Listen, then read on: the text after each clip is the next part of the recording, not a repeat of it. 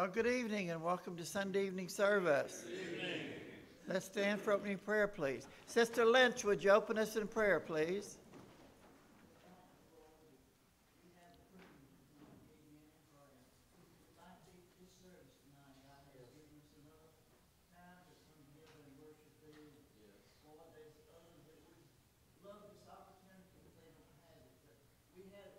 Yes, Lord.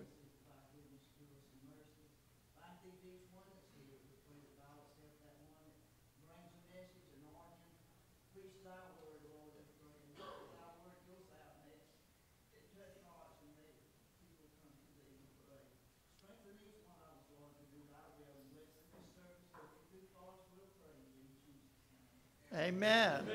All right, Reverend Ledger's going to come forward and lead us in song.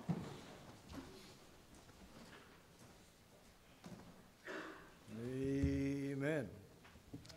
All right. Okay, let's turn in our hymnals to 393. 393. Just like his great love. 393.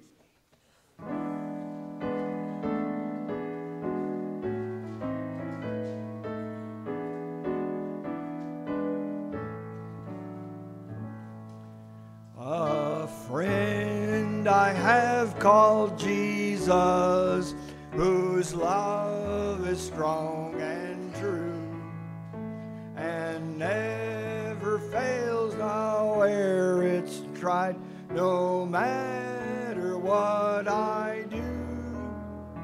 I've sinned against his love of his, but when I knelt to pray, confessing all my guilt to him, the sin clouds rolled away.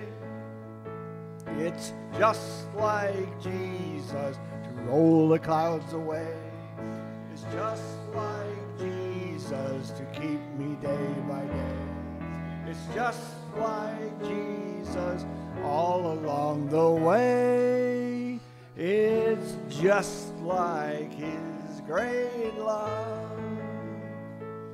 Sometimes the clouds of trouble bedim the sky above. I cannot see my Savior's face, I doubt his wondrous love. But he from heaven's mercy seat, beholding my despair, in pity burst the clouds between, and shows me he is there. It's just like Jesus to roll the clouds away. It's just like Jesus to keep me day by day. It's just like Jesus all along the way. It's just like his great love. When sorrow's clouds o'ertake me and break upon my head, when life seems worse than useless and earthly hopes are dead, I take my grief to Jesus then, nor do I go in vain. For heavenly hope he gives that cheers like sunshine after rain. It's just like Jesus to roll the clouds away. It's just like Jesus to keep me day by day. It's just like Jesus all along the way. It's just like great love. Oh, I could sing forever of Jesus' love divine, of all his care and tenderness for this poor soul of mine. His love is in and over all, and wind and waves obey. When Jesus whispers, peace be still, and rolls the clouds away, it's just like Jesus to roll the clouds away. It's just like Jesus to keep me day by day. It's just like Jesus all along the way. It's just like his great love. Amen. Good singing tonight. Amen. Let's try 324. 324 in your hymnal.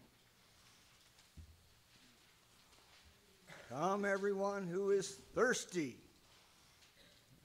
Amen. 324.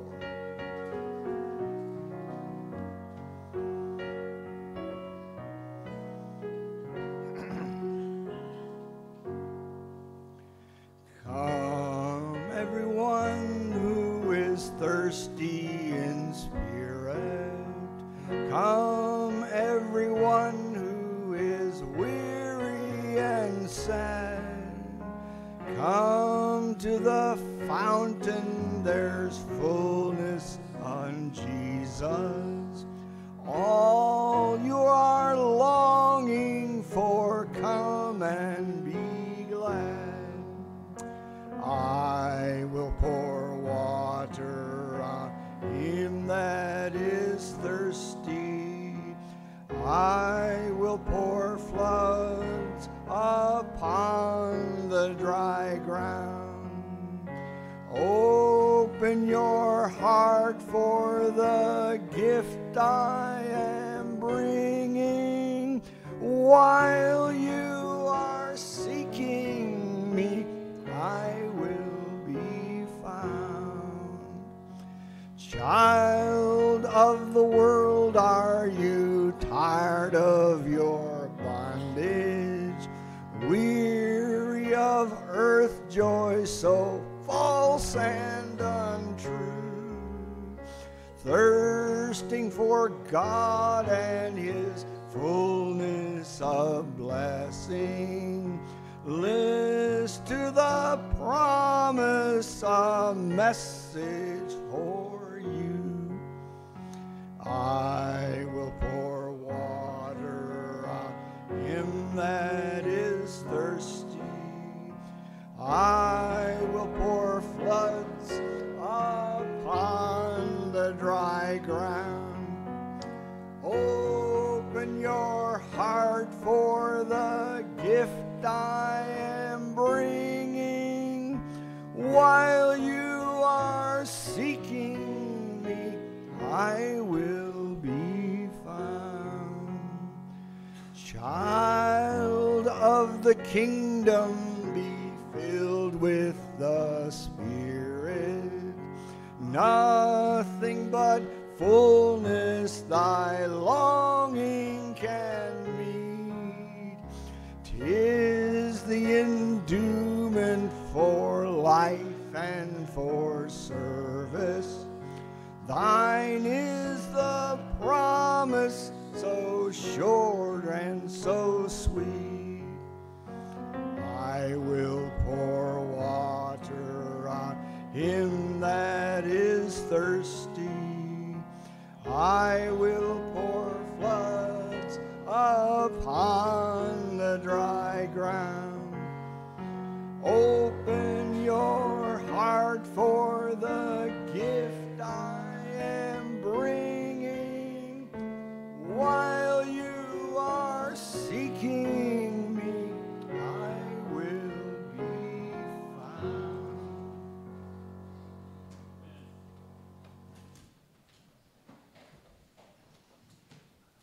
this is the time we go to prayer, but if you have a current pressing testimony or a praise report, we'd like to hear it.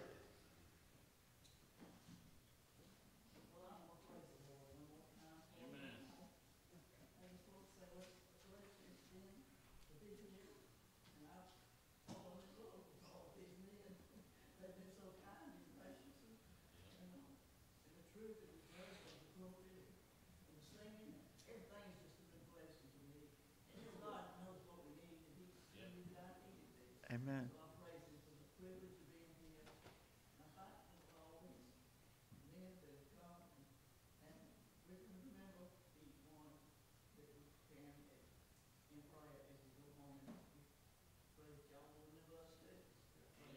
Well, it's been a blessing having you and Brother Lynch here.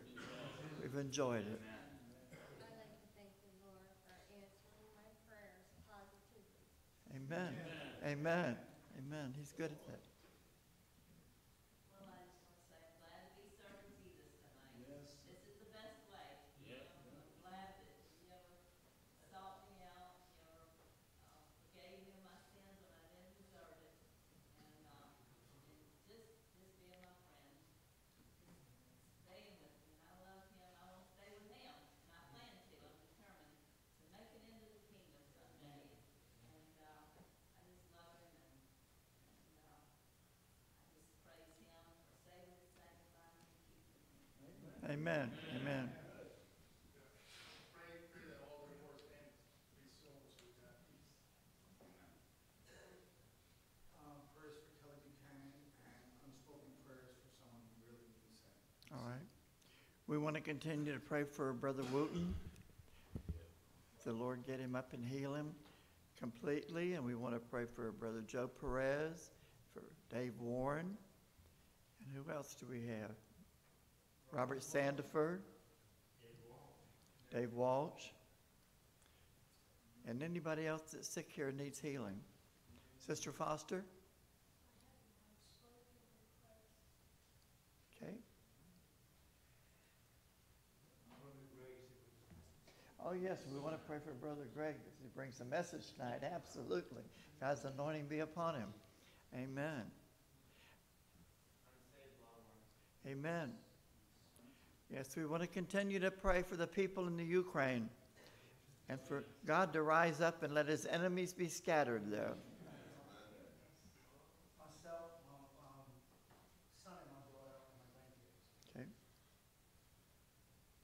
Sign-up list is still out there for the Tozer book. Okay. Everybody missed it. For Gino's family over there. Yes. Anybody else? I went to a job fair last week and I'm just looking forward to working. Okay. All right, I know I'd like prayer. Who else would? All right, let's stand for prayer. Brother Doug, would you lead us in prayer, please? Heavenly Father, we humbly come before you this evening with praise and thanksgiving. Yes, Lord. Your presence is here in us and among us. We've heard all the petitions that were presented to you, and we know that we have the petitions we desire of you. That's what you said in 1 John 4. Yes, Lord. And we believe it, Father. We just present those to your throne. And we'll give you glory, as our sister did just earlier about her answer. Yes, Jesus. We just praise you that you're working in all of our lives. Let us always give you the glory. In Yeshua, Jesus' name, amen. Amen. All right, the ushers will come forward and we'll take the evening offering.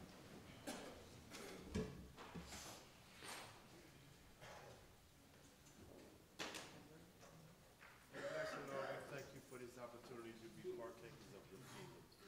We love you, Lord, and we ask that you bless this offering that we offer to you and multiply it as you will. We thank you and we praise you forever. And we ask, oh Lord, that you let your word come through the mouth of the speaker tonight. Soften our hearts, pulverize the heart stones in our heart. Just give us what we need this night, Lord, and we will ever praise you. In Jesus' name, amen.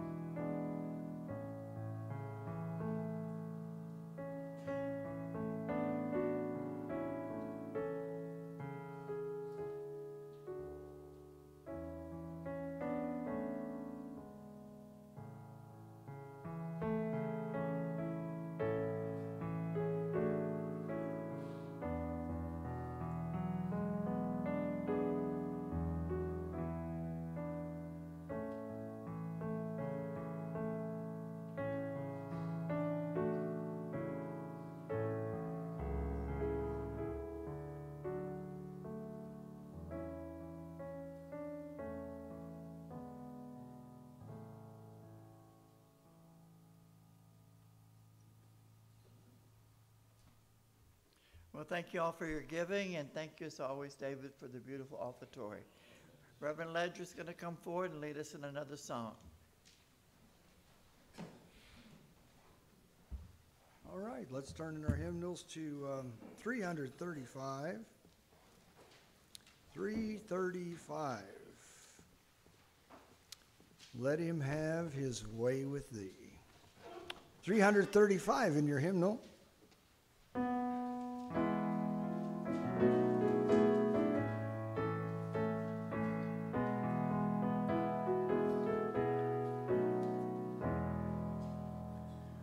Would you live for Jesus and be always pure and good?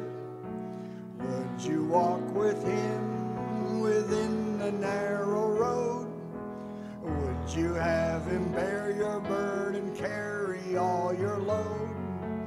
Let him have his way with thee. His power can make you what you ought to be. His blood can cleanse your heart and make you free.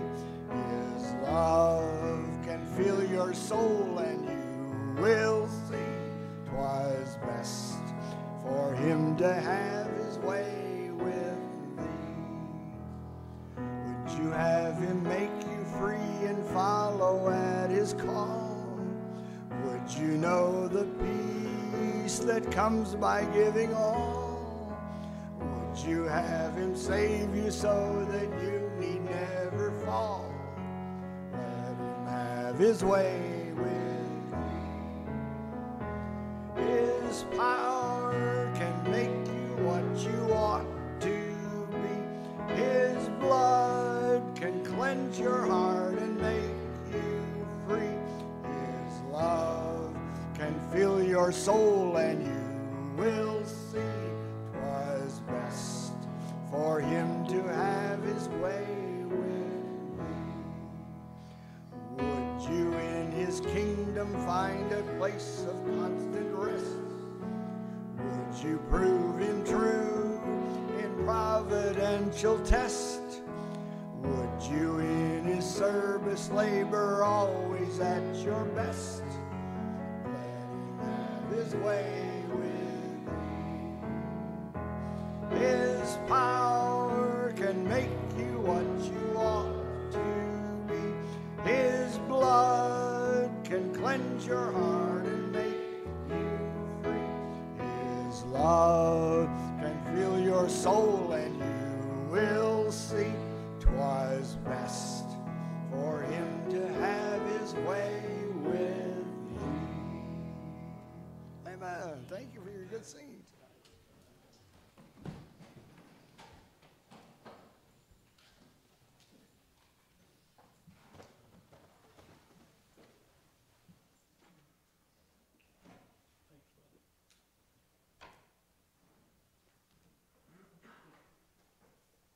All right, let's open up our hearts and see what the Lord has for us tonight through Brother Greg. Lord bless you, brother.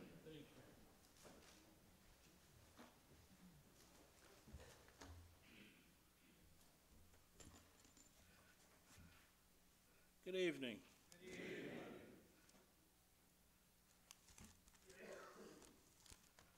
We're going to open up with John 3:16. Everybody knows that. You could probably quote it, most everyone in here. But I don't know if everybody understands it correctly. We're going to open up with John 3:16. I appreciate everybody standing in reverence to God's word.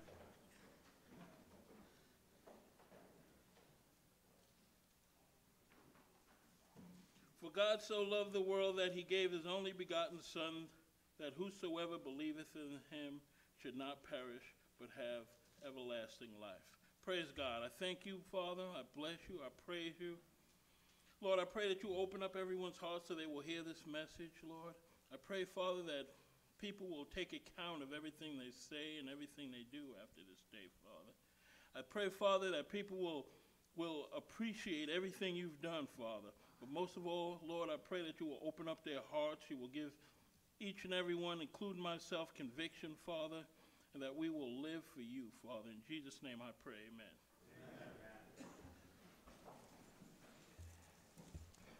Okay, today, and it's funny how everything lined up because people were talking about the Sunday school, the preaching earlier.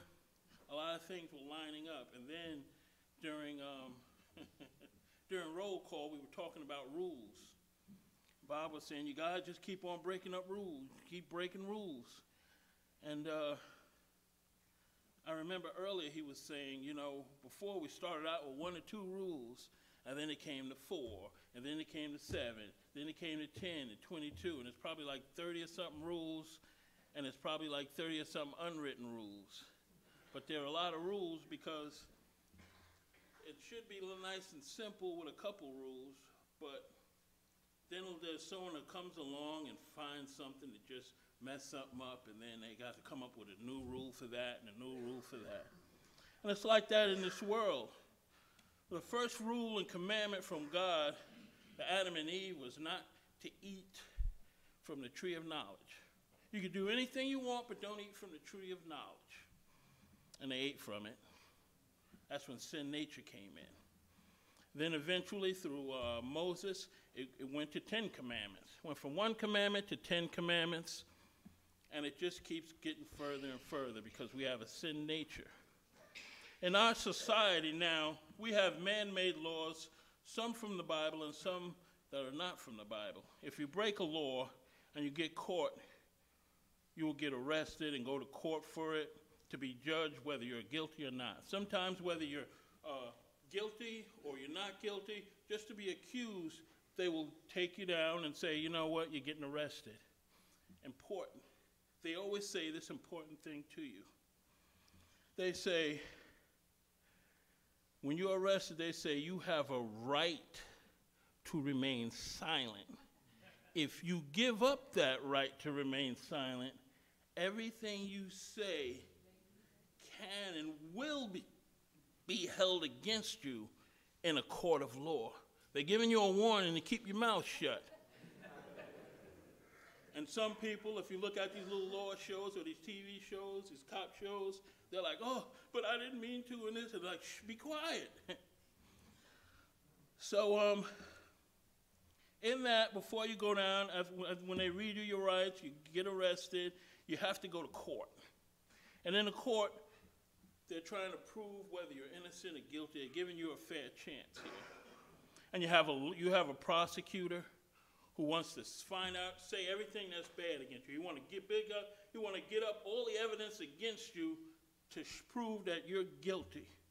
I mean, even if they know you're not guilty, a lot of times it's for their own career, they'll still make sure that they convict you because it's their job to do it. That's their job. That's their livelihood. That's how they get paid, is to convict people or get people to say, okay, I'm guilty. You know, let's make a little plea bargain. You know, you go for this amount and that amount, and then they'll dig up as much dirt and garbage and every bad thing you've ever done. They're going to dig it up and they're going to bring it to trial to make you seem guilty. And then they hire an investigator, or they have an investigator, a private investigator that follows you around, who goes through your past, looks for everything you've done. You know, wherever you're going, you know, I don't know if you've ever seen on TV where they had people with insurance frauds, or people who say that they're disabled, and they're like, oh, I'm hurt and I have a case, I can't walk. And then they have a private investigator go and get them on tape, and they're up on a roof hammering everything and lifting things up. I seen one where someone was on a roof, and then they slipped and fell, and boom, and hit the ground, and they had it all on tape, and this guy was supposed to be hurt. And then they made some kind of joke out of it. They said, yeah, he wasn't disabled, but he is now. And they all started laughing. I was like, that's kind of cruel. But everywhere you go, there's, you know, the prosecutor has this private investigator that's digging up dirt on you. He wants to find something so, you know, he can get paid. He can go to the prosecutor and say, here's all the dirt there is, and they're following you around. I don't know if you've ever had that feeling before that someone's following you around. Being from New York, you know, you got to always know your surroundings. And sometimes, you know, you're walking, there's something strange, and you have the instinct, you look back. And then you look back again quick. Sometimes you'll catch somebody, said, I knew it. But you have to be careful. Anyway, of your surroundings. You always have to watch, especially if you're in New York. But they put so much money into prosecuting you that they'll dig up all of this dirt. And once you're in there, once you're going to court, whether you're innocent or guilty, falsely accused or whichever, you have to get yourself a lawyer because you don't understand the legalities of it, of everything. If anyone who goes before a court without a lawyer knows that they're a foolish person, because 9 out of 10, you know, you're going to end up going to jail. I mean, if you look in jail, there's always people. They always have their glasses. When they're on the street, they never had glasses. They have their glasses on. They learn the law because, you know, they want to make sure they don't want to go to jail.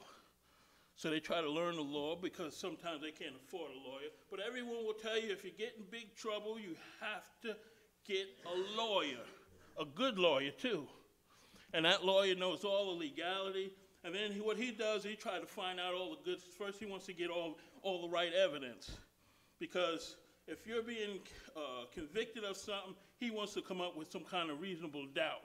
That's like from the scales of justice, you want to say, well, there's more evidence that he didn't do it than that he did. And he want to prove by a preponderance of the evidence that, you know, that you're innocent. And that lawyer usually costs a lot of money. You don't want to get a court-appointed lawyer because they don't care. And what they'll do is that lawyer and that prosecutor will battle each other to try and for your life. Your life is on the line. And they will battle and they will battle and they will go back and forth. And the prosecutor saying everything bad you did, he did this, he did that. Here's our evidence. I'm producing this. And you might try to get someone to come in and you know, say, oh, no, he's a nice person, he's a good person, he's a great person, leave him alone. And then the prosecutor will come and say, and will have dirt on that person to try and say, this, you want to disclaim everything he says because, you know, he's a liar. And the lawyer will continue fighting for you. Then you have a jury of your peers. And that's everybody who sits there, who's going to judge what's going to be your outcome. And they're supposed to be people just like you. A lot of them are people who wasn't able to get out of jury duty. I know I've gotten out of a few. And then you have the judge who's going to make the final ruling. And you have a stenographer, someone who sits there. Everything you say, they're recording. Every word, everything is being said, they're being recorded. So if you slip up and say something foolish, and then try and say something different, they'll call a stenographer. They said, could you repeat what he said? Yeah, he said that he did it. You know, it's like, no, that was a mistake. What's going on here, right? So they put all this work into that. And after the hearing, let's say you're free, you're happy. You know, the guy's, you know, he's happy, he leaves. And if you're convicted, you're sitting there like, oh, man. And it's a dark, gloomy thing when you're convicted. But you realize everything you put in it to become free. I mean, even then, the lawyer will even call out some of the good stuff he did. He'll say, well, this guy might be guilty. He might be a drug dealer. He might be a murderer, but he did some good things. You know, he gave out turkeys on Thanksgiving, like on TV. He helped at the soup kitchen or something to try and, you know, lessen the sentence some. But in the end, if he's guilty, he has to sit there and await his judgment. And if they say guilty, he sits there.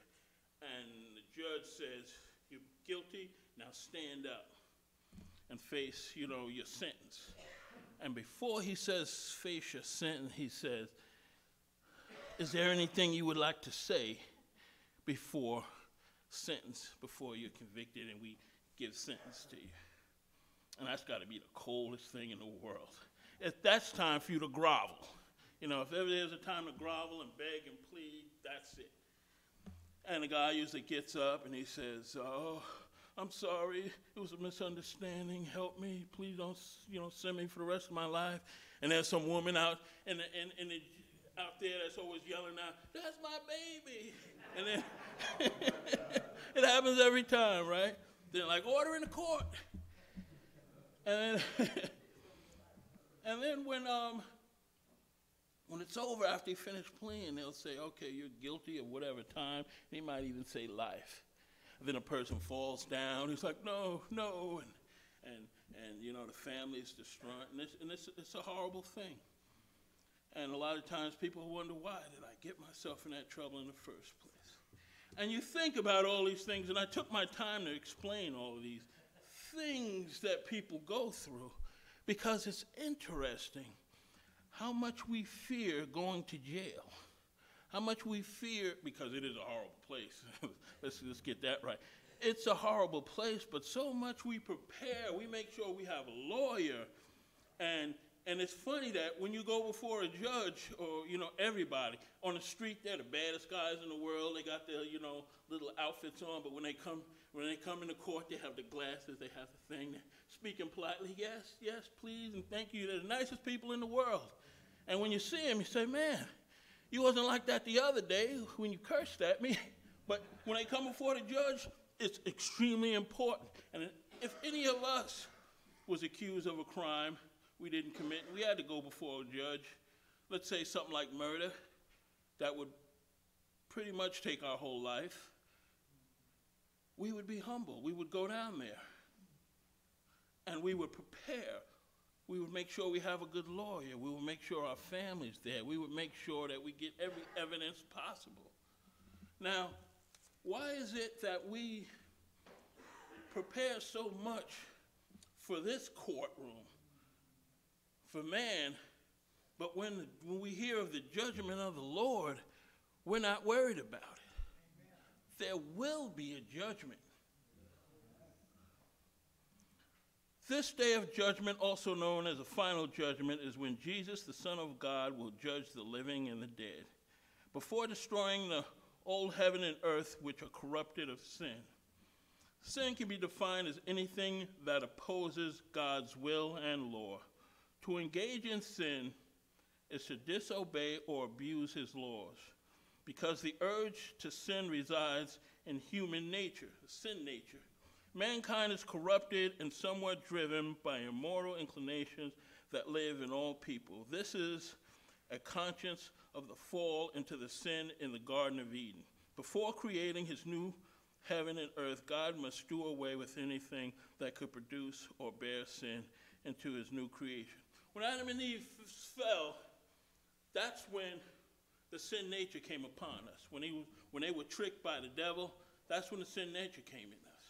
And a lot of times we think, well, we can handle this ourselves. We can take care of it, but we can't. Just like all the breaking of the rules. Without Jesus Christ to come in and change us, we can't change ourselves. We're going to keep making those mistakes. And if you think you can solve it, you can't. Jesus Christ will act as the justice of the last judgment. As the Bible states in John 5:22, for the Father judgeth no man, but has committed all judgment unto the Son. Now the person I just finished speaking of, in John 3:16, he's going to be at the righteous seat. He's going to be the judge. He's going to be the jury, and he's going to be the executioner. He's going to make the final call. 1 Peter 4:17, for the time has come that judgment must begin at the house of God. Us Christians, judgment must come to the house of God. And if it first begin at us, what shall the end be of them that obey not the gospel of God? Romans 6:23, for the wages of sin is death, but the gift of God is eternal life through Jesus Christ our Lord. So when you sin, what you're doing is you're bringing a spiritual death. Now there's a heaven and there's a hell, whether you believe it or not. There is a heaven and a hell, and I'd hate for you to go before the judgment seat and not know and say and have an excuse for Jesus. Imagine that, having an excuse for Jesus. Jesus, who came down rich in heaven, came down to die for us. He was beaten up, stripped of his clothing, beaten bloody, ridiculed, spit on, whipped with lashes, where everything, it's just horrible what they did to him. And that's man, that's all of us. But he did all of that because there had to be a redemption for our sin. He did that so that we may live. He did that so we can make it into the new kingdom. He did that so we can live for the rest of our lives. Now imagine going to this judge and telling them,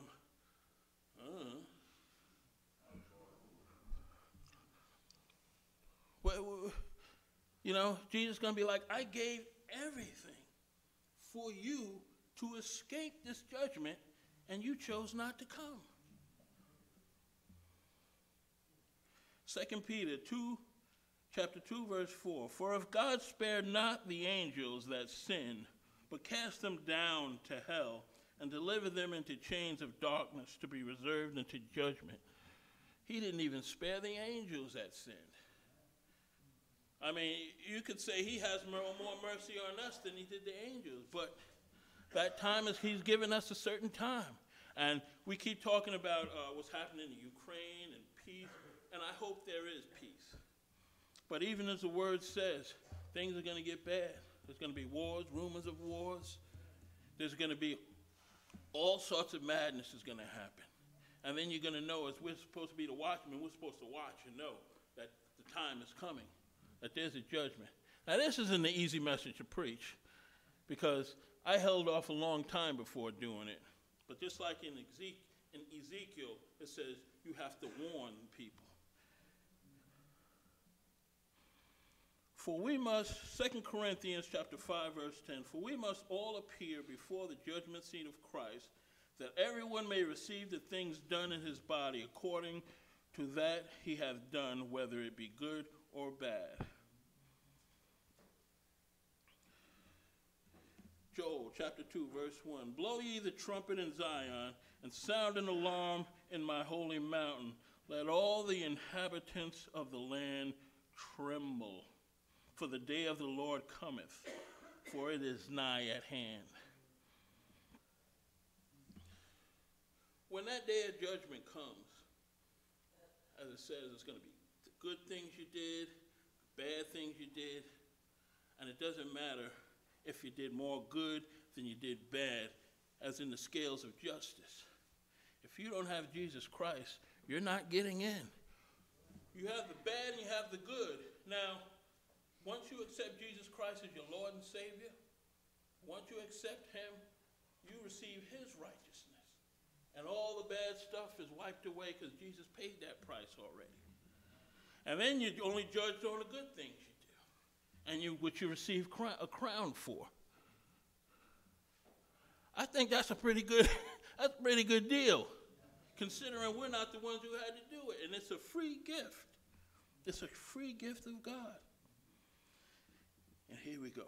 Matthew chapter 12, verse 36 and 37. This one really came to me as well. But I say unto you that every idle word that men shall speak, they shall give account thereof in the day of judgment.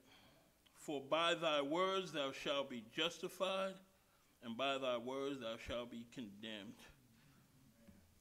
To be saved, I believe it's Romans chapter 10, 9 and 10, that you have to confess that Jesus is Lord and believe in your heart that God raised him from the dead. For with the heart one believes unto righteousness, and with the mouth confession is made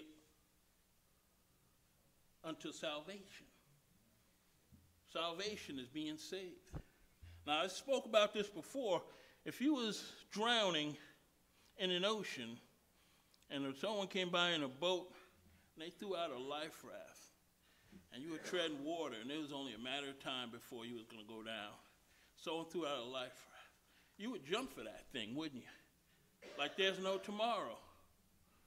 Well, Jesus already put out that raft. And if you're sitting there treading water saying, no, and struggling, I'm good. No, you're not good. Jump onto that raft really quick. Jump onto that. Jump onto anything that God is giving you. He already paid that price. And every word that you say, you have to be careful of. You have to be careful of every word. There's a lot of times I know in my past, I'm not proud of, that, I always knew who the Lord was, but this was before I was saved and really gave my heart to God and really started reading the Bible and knew what it meant, what being saved meant. I used to, somehow I used to come up with jokes, really bad jokes. And I don't mean, just if someone's saying jokes against me, I'm going to say jokes back, and something will come up that's real mean and cruel. And I'm like, yeah, I'm going to get him. And there's this voice that says, don't do it. Don't do it. And I'll be like, nah, but he got me good. It's payback time. And then I'll say it, and everyone will laugh, and that person will put his head down, and I'm like, I won. And then deep down inside, I get that conviction, like, oh, you shouldn't have said that. That was wrong. And you're like, and you just, and then the rest of the day, you don't feel good. And they're like, hey, what's wrong with you, Greg? One thing I have to say, from my mother, I think I got, from her and the way she raised me, my mother and my father, is, I knew whenever I was doing wrong, I would know it. It was just there, So, I would feel bad about it. And that's what God does. He brings conviction to let you know what you're supposed to do and what you're not supposed to do. And every word, even that word, I have to give an account for that in everything I say. But when I found out about Jesus, when I started reading his word, and it's one thing to hear about it from somebody like me to come up here and tell you about it, but man, when you open that Bible and you start reading, it opens up. It's another world opens up. It's another place. You're in another dimension. God will take you somewhere you've never been before. Wonderful place. And people are missing out on one of the greatest gifts there is. You can thrive for money, you can try and get the best job, the best cars and everything, but there's nothing better than the Word of God because it is living and it is powerful and sharper than any two-edged sword. Going back to that, you have a right to remain silent. The word says that we should be quick to listen, slow to speak, quick to listen, and slow to wrath. It says that for a reason. When Isaiah went up before God, he said, I am undone. When he seen the glory of God, he said, I am undone. For I'm around undone people. And quickly they got a coal to cleanse his lips. Because the things that come out of our mouths can be so horrible. I'm just as guilty. But thank God Jesus took that away from me. Thank God God took that away from me. And every time God's voice tells me don't say this and don't say that, I just keep my mouth shut. And there's more to go. There's more and more and more. It's just not like, you get saved and that's it. A lot of people think that, once you receive Christ, that's it. You can sit back and relax now. And that's not the case. Everything, you got a golden parachute. But even bad things can still happen to you then. You're not always going to be happy, but you will have joy. You will have joy because, never mind this, let's say we live to be 100 years old. Compare that to eternity in the best place ever. And then compare hell for eternity, which is a place of torment. I don't know if anyone's ever been tormented before, but when I was a kid, I had a big brother. He was excellent in sports. He would, anybody ever picked on me, he would beat him up. No one would mess with me because of him. And he was extremely talented in sports and everything. Well, he used to wrestle when I was younger. He used to try to toughen me up. And his way of toughening me up was he would hold down my arms and take his knuckle and drive it into my chest. Ever have that done to you? And oh man, it would hurt, and there was nothing I could do. And it was like, so, that was like torment. And he was like, this is good for you, man. This is going to toughen you up. And even through that, he would come and grab me, and there was different wrestling moves like the guillotine, the can opener. Anyone that wrestles know what that is. That's when you grab someone's head and their arm, and then you take their leg and you twist them in a different direction. It's extremely painful. And he used to do that all the time. And I said to him, I said, what are you doing? And he would say, hey, listen, man. I was like, you won't let anybody mess with me, but you do this to me, and you're stronger than they are. And he said, you know what? You're my brother. You're my blood brother. They don't have the right to do that to you. I do. And it was a horrible experience, but later on when I got bigger, someone came to try and hurt me. That pain wouldn't hurt. I mean, it's not defending what he did, but there was a method to the madness, and I do mean madness. Anyway, imagine being tormented for the rest of your life, for eternity. And that's real. Do you really want to gamble with that? It's not something you want to gamble with. We are, every single day, just as I was talking about the lawyers and the prosecutors, we are building a case. There won't be any lawyers and prosecutors in the day of judgment. Everything we do and everything we say, we are our own prosecutors because we're bringing judgment on ourselves when we do the wrong things. And we are our own lawyers when we do the right thing. So everything you say and you do depends upon, everything you say and you do will be brought up. And as a prosecutor, when you do the bad thing, you're bringing this stuff against yourself. You have no one to blame but yourself. But when you're doing the right thing, and the best thing to do is receive the Lord Jesus Christ as your Lord and Savior. And just to make that perfectly clear what Lord and Savior means, if he's not your Lord, he's not going to be your Savior. Your Lord means master. That means I give myself completely to you. My whole life, everything I have, I'll give to you. But the thing is, a lot of times we have control and we don't want to give it over to God. We don't want to give it over to Jesus. You don't want to give your power over to anyone. I remember when I first heard that word submission, I said, I got a problem with submission. Because, you know, like on TV, when you see people getting submitted, it doesn't look good. And bad things happen to them. And that's when you submit to the devil. When you submit to God, God's going to make sure everything's all right. Even in the bad time, God's going to come and minister to your heart and make you feel better. You ever meet somebody in Christ who was going through a lot and still smiling, saying they have joy? I remember a man who was a spiritual leader at one time, and he was sick and he was dying. He had the tubes, and he was able to walk around with the tubes. He used to be, he used to teach. And I said, oh, man, I feel so bad for you. I'm praying for you every day. We feel so bad for you. He said, don't feel bad for me. Looked me square in the eye and said, don't feel bad for me. He said, God promised me he's going to heal me. That's what his word says. But if it's not in his will, I'm going to heaven. It's a no-lose situation. It's a win-win. And I looked at everything differently. I said, oh, wow. That's what I want. There was no fear of death. What can man do to you? What can man-made diseases do to you? What can the demonic diseases do to you? What can anything do to you when you have a place promised in heaven? You have nothing to fear when you have Christ. But when you don't have Christ, you have a lot to fear. Because the devil's going to be on you all the time. And unfortunately, he has a legal right when you're sinning to come after you. I mean, he has to come to God for permission on everything.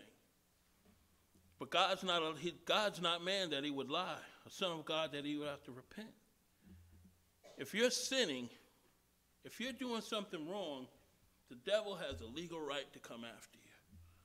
But once you get Jesus Christ in your life, once you accept Jesus Christ, all those bad things you did, wiped away. And when I was saying earlier about the judgment, that the judgment comes first to the house of the Lord, that's why when we become saved, we want to move on to holiness and sanctification. We want to get be more and more like Christ. One of the definitions of Christian is being Christ-like, being just like Christ. When they look at you and they're like, hey, this guy he's nice, he's blessing people, you never hear him saying a bad word to anyone. That's when before I became truly started reading the Bible, my brother, who was, man, he used to be a bouncer. He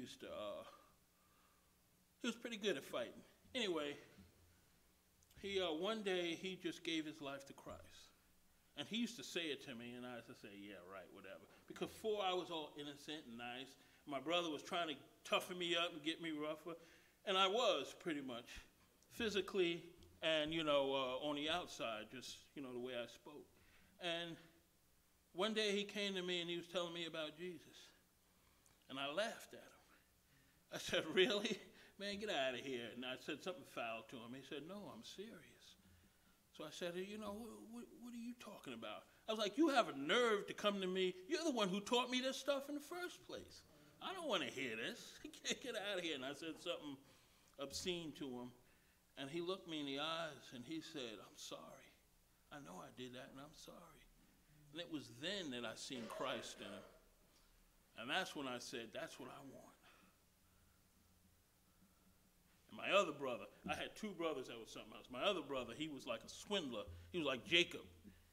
He was the type of person where he could borrow money from somebody, and then come back and borrow more money, and then come back and borrow more money, because he had the gift of gab, and he was just a swindler to everybody. And everyone would say, man, he owes me money, but man, I love that guy. And one day he found the Lord. And he came and seen me, drove to me, got me in a car and was talking to me. He was like, he had money, he wasn't drinking anymore, everything was right, he made everything right with his family, and I said, I want that. And it got to the point where I was the only one in the family that wasn't saved. And God was faithful. And God's faithful with you. You have a chance at this very moment to go before the judgment seat of Christ, and then go to heaven and be forgiven of all your sins. But that's a choice. You can say no. God's love is, God doesn't just want to have robots. God's love, his perfect love, is giving us a chance to say yes or no. That's how much he loves us. So it's your choice. But whether you believe me or not, you will stand before the judgment seat of God. Now, it's off of me right now, everything, because I've told you. And also, me personally have to live this myself. I can't just say it and not live it myself, because there's even a tougher judgment on me if I'm preaching it and I'm not doing it. But I won't be there when you go on the judgment seat. You can't look back and say, Greg, speak up for me. No, I won't be there. Even if I was, I'd be worried about speaking up for myself. You're going to be alone with God. And he's going to say, how come you did not receive that free gift that cost me everything? I was beaten. I don't know if anyone's ever been beaten before or see someone get beaten. Bloodied, disgraced, put the thorn thing on it, made fun of him. He came down knowing that's what he had to face to save us, and still did it. Would you do the same for someone? What would you do for someone who loved you that much? And he did it so you can live. Well, time's dwindling down. Receive the free gift from Christ, salvation. You can receive it now, or you can receive it later. But tomorrow's not promised. You don't know what's going to happen tomorrow. And then when you go to sleep and you wake up, you're before the judgment seat. And you can't say you didn't know. Everybody stand for prayer. So here it is. Here's my whole case. You want to go before the judgment seat of God. Sometimes you care more about what man can do to you, and you forget about what can be done to you. we are all guilty of sin. We have a sin nature. Only God can take that away. I'm speaking to the people who don't have salvation. But right now you have an opportunity to come on down here. It's a free will. You can do it now. You can do it later. Doesn't, there's no pressure. God's a gentleman. He's not going to force you to do anything. So I'm giving you an opportunity right now to come down here. And don't do it for me. Don't do it for your parents. Don't do it for your friends. Do it for you. Because it's you that's going to be at that judgment seat. And one day when you wake up and see Jesus, you're going to say, oh, he was right. So you have a chance to come down to this altar as I'm praying. Father, I thank you for another beautiful and blessed night, Lord. I thank you for each and every person down here. I pray, Lord, that the people who didn't come down here already received salvation, or a seed was planted, and eventually they will receive salvation. But most of all, Father, I pray that you just bless each and every man, woman, and child that's in this building, Lord. I pray that you will prosper each and every one of them, that they will all be successful spiritually, Father, that you will fill them with the Spirit. But most of all, I pray that you will give each and every person conviction whenever temptation comes up. You will give them conviction so they can walk away from that temptation. But most of all, I pray for each and everyone's salvation. I thank you, I bless you, and I praise you. I pray that every person here has a good night's sleep, Father, and wake up to see your marvelous light once again. In Jesus' name I pray, amen.